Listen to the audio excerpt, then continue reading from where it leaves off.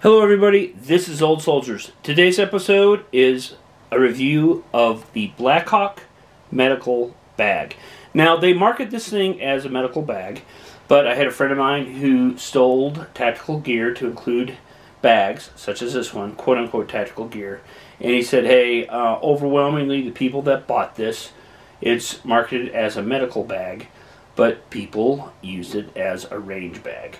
So lately, if you've been watching the channel, you can see I've been on a kick on bag. I did my Eagle Industries bag, I did the another Blackhawk travel bag, and that's what I'm doing.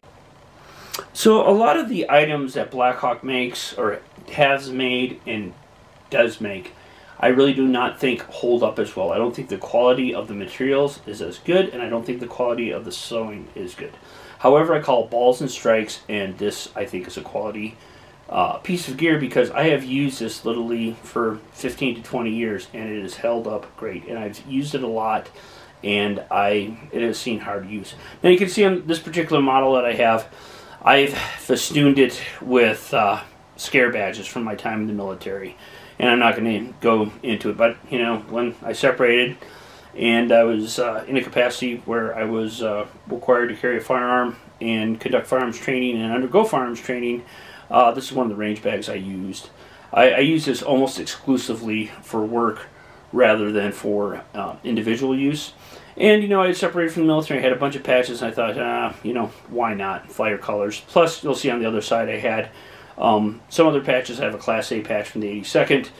And, you know, I have some patches, or qualification patches. Now, some of these you're going to say, hey, we don't wear foreign jump wings or the recondo badges on the duty uniform. Well, that's true now, but in the 80s, in the 82nd Airborne Division, it used to be standard practice on either your camouflage jungle fatigues or your OG 107s or your BDUs to wear foreign jump wings on your duty uniform. And also, you know, the 18th Airborne Corps Recondo School, people commonly wore that on the pocket of their fatigues.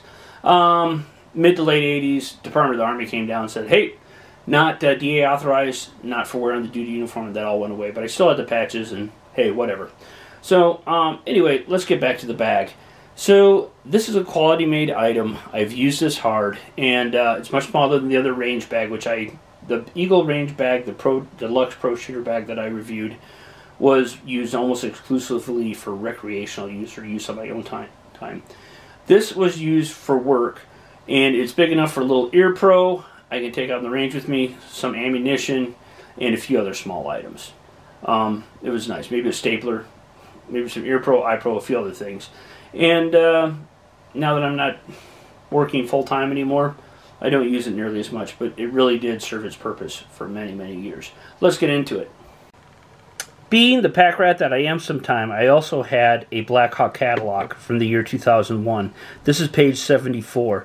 This is a photograph, or this film is of the range bag and the mini range bag. The one depicted in this episode is the medical bag, and it's depicted in this photograph on the right. Page 74 of their 2001 catalog. The dimensions on this bag are 13.5 inches long by 5.5 inches deep by 8 inches wide.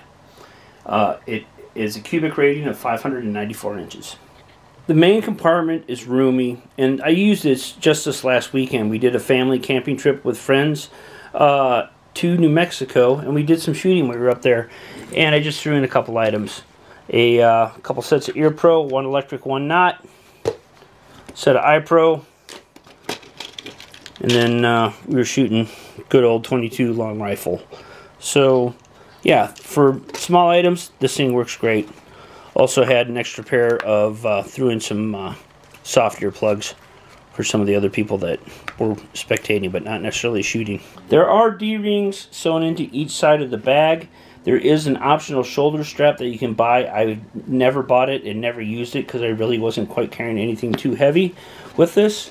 But they're there in case I would need them. And should I ever need one, I could pull a shoulder strap off of one of my other bags and use it with that. One thing I will point out, this thing is 15 to 20 years old and has been used heavy. There is a little bit of a rear rip there, but I could easily have that resewn. This bag also features sewn-in carrying handles, and like I said, this has been used hard. The sewing and the material on this The sewing is sewed up well. No sign of wear or tear.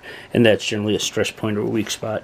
These are no longer in production. I do see them on eBay or other online forums from time to time, and I have found them or seen them in flea markets. When I bought this, it was right around $30. I did see a brand new one online for the whopping price of $45. Are they good? Yeah. Are they $45 worth of good? Maybe. This is a good piece of gear. The Blackhawk Medical Bag has stood the test of time. A lot of the things that I review on this channel I have used extensively, and this is one of them. I highly recommend the Blackhawk Medical Bag. This is Old Soldier out.